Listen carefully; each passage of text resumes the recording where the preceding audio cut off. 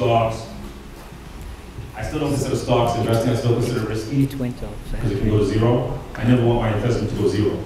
Then you can go to, oil, gold, silver, whatever you want. But this is the order. This is the order in terms of investing. First, invest in yourself, knowledge, reading. Figure out what business you want to start and go start it today, tomorrow. Learn how the product and business is going to work. See if there's a customer, if there's clients for it. If there's not, cut the business off. Cut the business off. And then you start going outside. Outside, that's how I went to it. This is how I went through it. If you just start skipping stuff and say, you know what, I like oil, but I didn't read about oil, there goes your money. Or I want to start a business, but I didn't read about business, there goes your money. Don't worry about business cards and websites and stuff like that. Business is simple. Find a customer. That's all it is. Business is simple. Find a customer. Find one customer who wants your product or wants your service. One customer. Doesn't mean they're going to pay you, but just find one customer. Now you might have the potential to start a business. I started with one house. One house. People wanted that house. So I have a customer. Now I have multiple houses because I have customers. I see there's a business potential for it. So if you want to start a business, find a customer. Sure.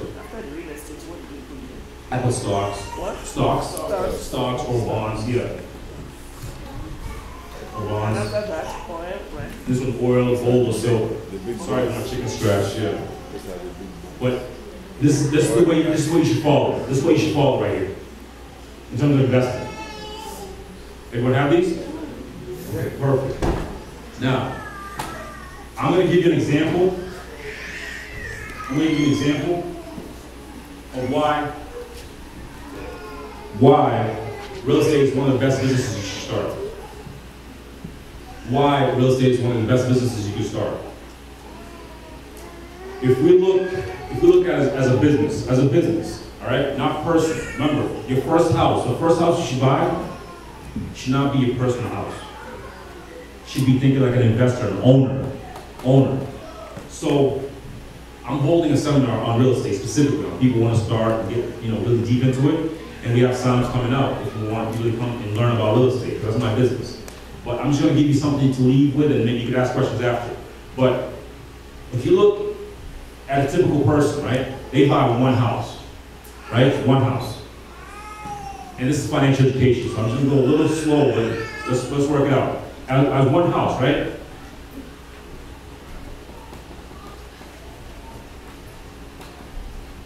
As one house, as by one house. Does the house bring any income? Zero. Does the house have expenses? Oh, hell yeah, of course it does. Yeah, plenty of expenses. Trash, water, electricity, just everything. Gas, oil, whatever you want, right? Name it, it has it. So is a house an investment? If you live in it? Is a house an investment if I buy it for myself? No. Of course not. You guys are learning. It doesn't bring any income at all. Matter of fact, it's actually a liability. If you think about it. So if I buy a house, all beautiful, wood and trimming and everything, well, who's paying for that stuff? Everything. I'm going and grinding, coming back to a house I barely sleep in. That's not investing. Sure, go ahead. Sure, I'm going to get to that. But, now let's say I buy 2 units, right? Same formula, same everything, right? 2 units. I live in one, because I have to live somewhere, right? I live in one. The other one brings in income. Am I right? Yeah. So I have income. And I still have expenses, right? Yeah. But some of these expenses are lower because my tenant takes care of some of these expenses. Now, is this an asset or is it a liability? Asset. Simple. You guys are starting to learn the knowledge it needs to become wealthy. Just that simple formula right here can get you wealthy. Simple. Simple formula. Now you can say, okay, yeah, but I have equity in my house. Yes, but how long is it going to take to get that equity? 5+ years. That's the average. 5+ years. You have to live there for 5+ years to get any equity out of the house, any money out of the house. This house, I'm making money, what? Every single month. Every single month I'm getting paid. Every single month I'm getting paid. Now, yes, I can take this equity and keep moving on, but here, I can increase the rents so I can get more money. Increase my wealth. I could move out of one unit, the other unit, and make more money if I decide to. And which one's going to have more equity, a 2-family or a single family? 2-family, of course. This is how owners think. Don't, remember, the first house should not be yours. The first house is business, money. I need income. I need another stream of income. If it's on a corner block of a main street, I'm putting a corner business right there so you see if I can get a yard sale every weekend. Increase the income. Sure.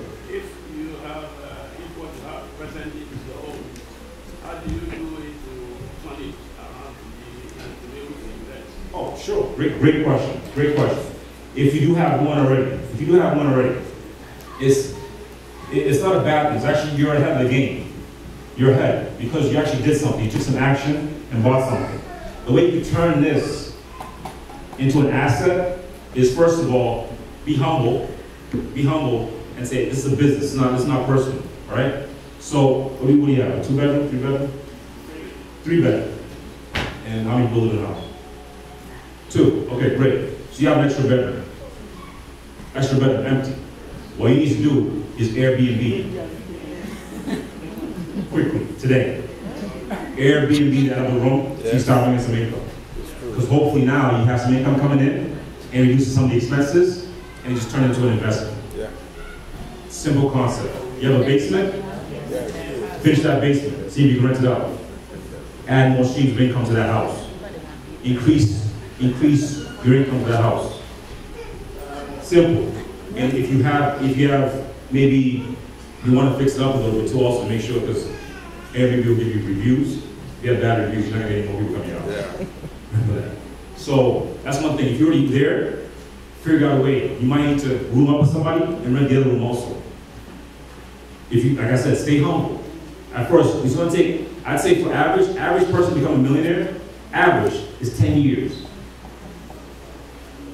10 years. 10 years. But with the formula I just showed you, you can cut that in half in 5 years. 5 years.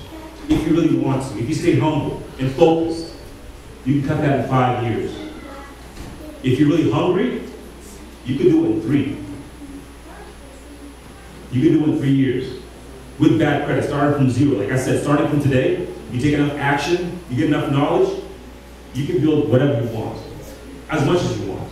But it takes time, it takes humble, and being knowledgeable, saying, listen, you know what, I do need some coaching. I do need to take a class. I do need to improve my knowledge in terms of this business right here that I want to get into. Like I said, you can't just jump in something, you'll drown.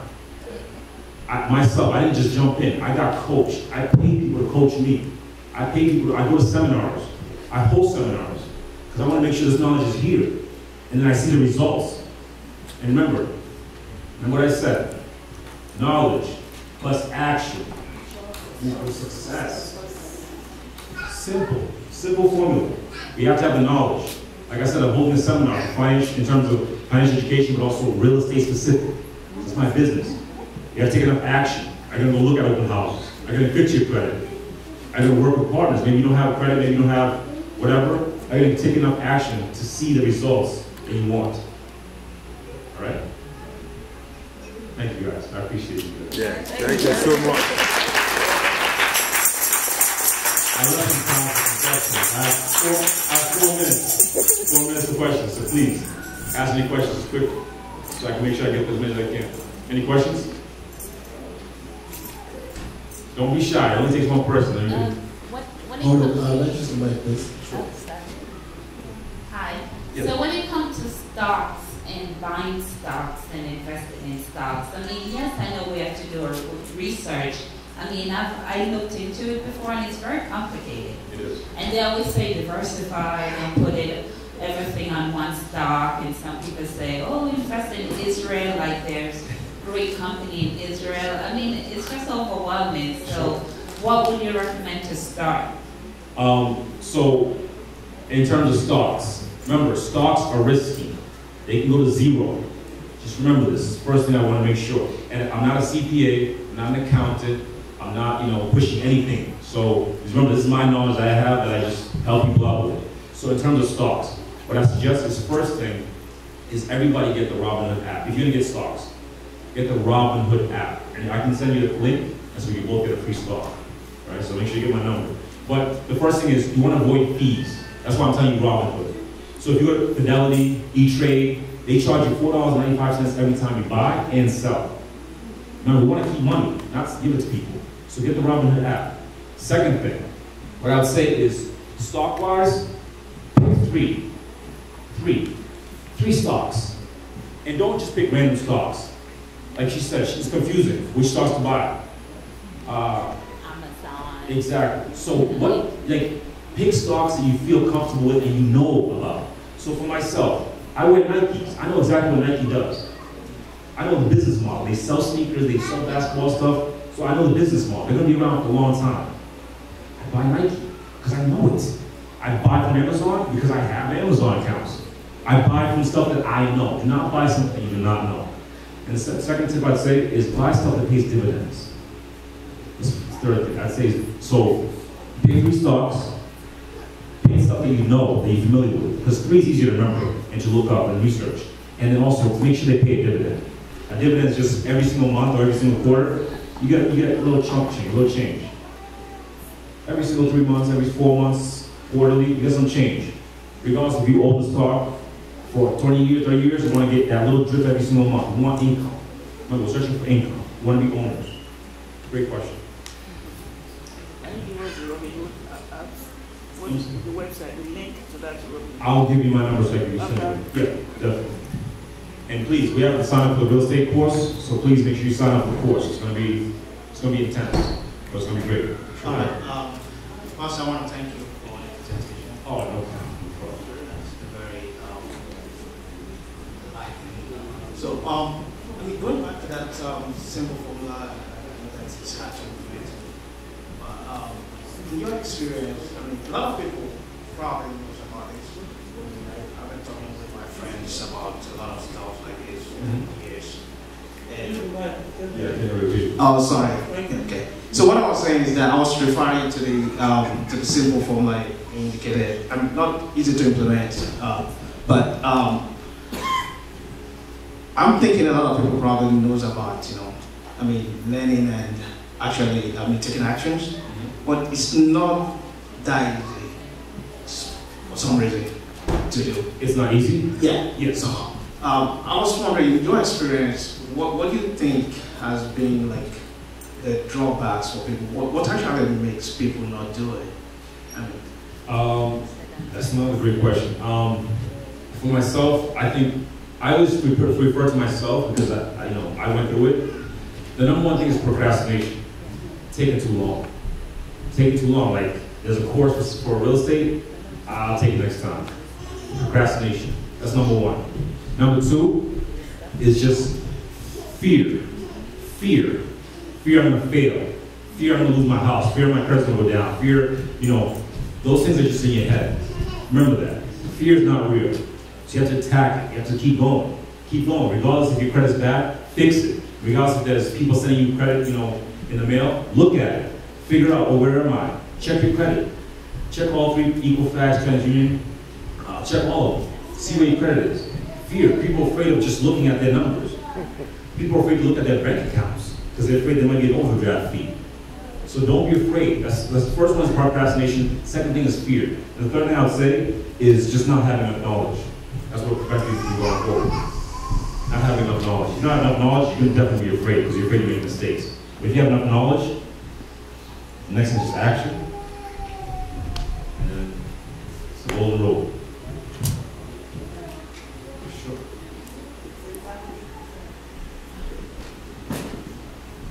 Thank you. I just wanted to add to the explanations you just gave. Sure. I think from my own experience, one of the things that stops us from moving forward or taking action is we may go into a business with the hope that the money should come quickly. And the money is not coming 1 month, 2 months, we just back out because we're in a hurry to make it, but we don't give that business enough time to grow. Yes, that's so true. So true. That's why it takes average millionaires 10 years. You have to give it time. My first property, I did not make money. I kept my job. My second property, I kept my job. My third property, I kept my job. My fourth property, that's why I looked at my boss and said, you know what? I think I'm good. I think I'm okay.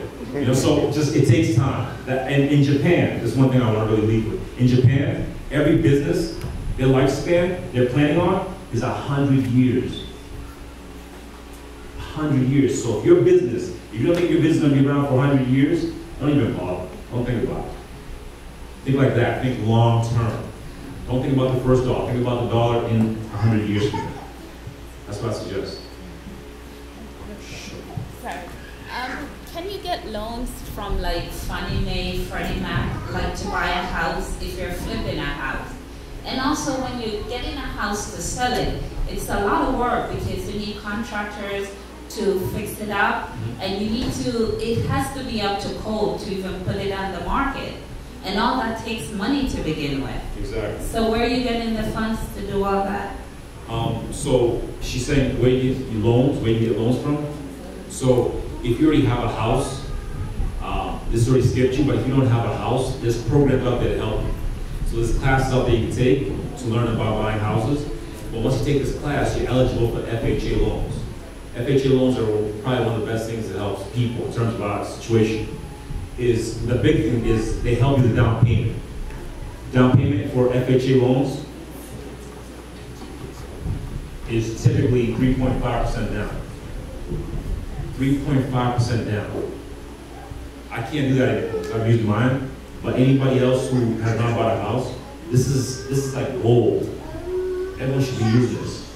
And don't use it, like I said, for a single family. Use it for 2, 3, or 4 units. That's when you want to become smarter. So if you want to buy housing, I go first of all shop around to different banks that you already have locations with, have relationships with, and I'd say credit unions. Go to credit unions; they're more easier to deal with. But try to get an FHA loan. That's the first thing, and see what you qualify for. See what they need from you, and get those things in order. And then you can get yourself a home at least 3.5% down. Thank you. If we want to do business back home, yes. What type of business do you suggest we can do? Don't do it. So she asked about business back home.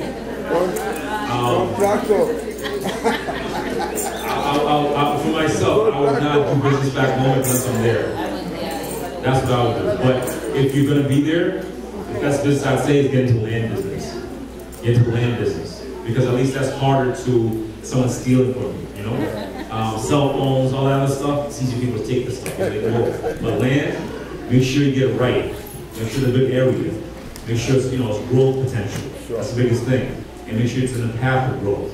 And then try to buy as much as you can, because the money goes much further. And then go from there. That's what I'd say in terms of back home. Otherwise, other business is so risky. I'd rather you do it here. Do business here. So, guys, time is well spent. Last question, please. So that if you have any other question, he has a website, meet him. Yes. Definitely. He's a great guy to chat with.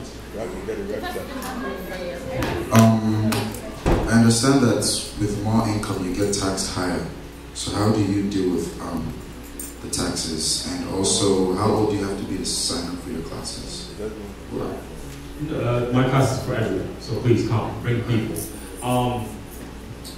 In terms of taxes, it's a great question. Taxes are one of the biggest bills you're going to have in your life. Huge, huge. I'm real estate, I get taxed heavy. If I sell something, I get taxed heavy. So the best way to help yourself is through a business. Through a business. Start a business, and that way those expenses, these expenses right here, I can filter them out a little bit. So my cell phone, yes, it's personal, but I have a business underneath it. This business helps me pay for my cell phone. and get tax write-off in terms of my income. So I'd say the best thing for you is get a business and start pushing through in terms of learning how you can use the business to help reduce your expenses. And any other way, make sure you pay your taxes. Yeah, sure. Because it doesn't matter what business you start. If you want to be an American, Enjoy your business. if you want to be an American, so pay your taxes, but start a business and help your taxes situation. And also get a CPA, talk to a CPA, see if they can help you in terms of reducing yourself. That's the best way. No problem. All right. Round of applause, please.